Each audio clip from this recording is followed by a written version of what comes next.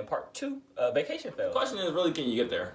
So you got like 3 real categories that you can place them in. And what you got the LG, and not LG, let's goers. Like they're the ones who's really on time, who's ready to go, who's rushing everybody.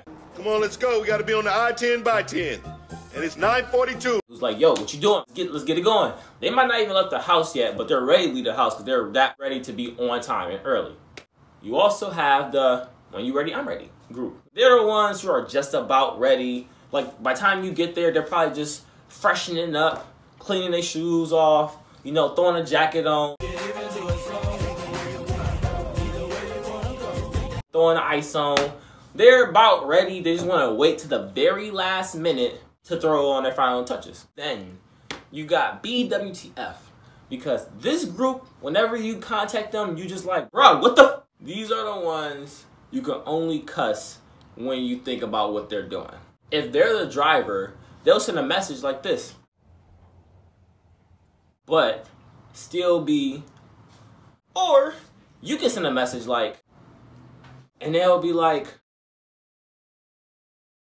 meanwhile, I can't even wear a short skirt and a top without looking like a fat pig. cause like you get there, right? And you yell like, yo, like where you at? Let's go. 3 hours later. Then they finally come downstairs and they be like, yo, it's over with. Now we gotta do something else. Like they take forever. Or when you pull up and you're like, again, already in the house, and you come see them and they look like, and then you just like, bro, what the f? You're confused. You're just all the way irritated. You know how that vein pops up on the side of your head? That's them. They're that vein that just makes you irritated.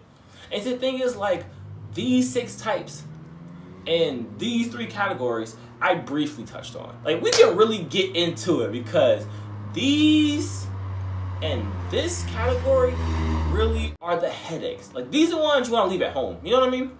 So my advice to you guys, because I'm working on it, you find 4 to 5 people who's always going to be on time, give or take.